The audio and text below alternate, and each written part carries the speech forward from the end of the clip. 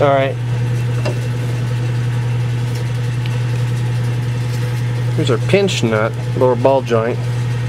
We've got to get this popped out of here, so we're going to pull this nut off of here and tap this bolt straight out the other side, and then this will separate, then we can pull our axle apart.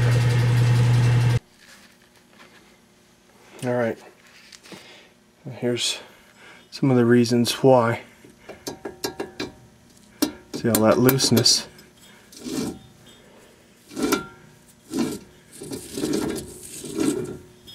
You can kind of hear that bearing has failed in there, so it needs to be changed.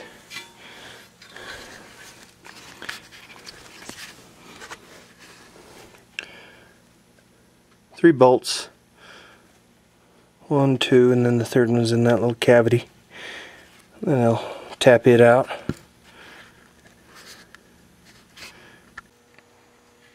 So out she comes.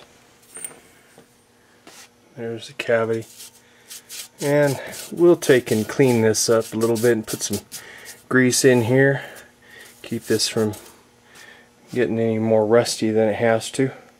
So we'll be using this old school flap disc here, about a 60 grit.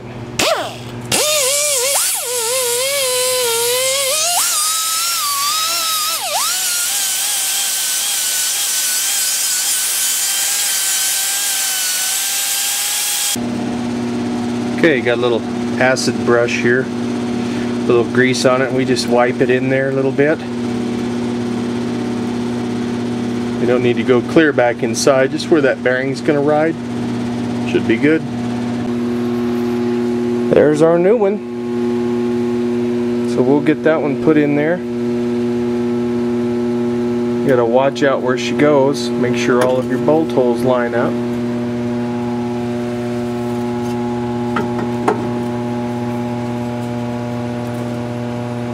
Good. That one's good there. Get them bolt in. So we've got our bar in here, and that's our bolt.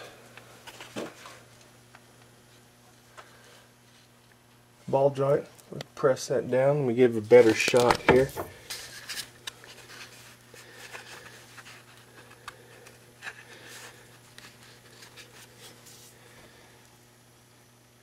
There we go. We'll push that down, then we'll get that shoved in there a little further. Our axle needs to be tapped in just a shade. And then that should go ahead and go right on in. Now there's our completed unit. I went ahead and slapped it together. Got everything. This is torqued. And you've got your bolts back here that holds your brake unit on. This is out of the way.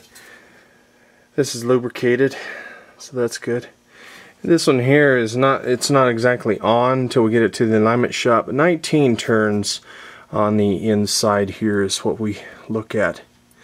So we'll get that. That's snugged down good. That's all completed up inside there. So we're actually ready to go back together with this one. Alright, thanks guys. See you next time.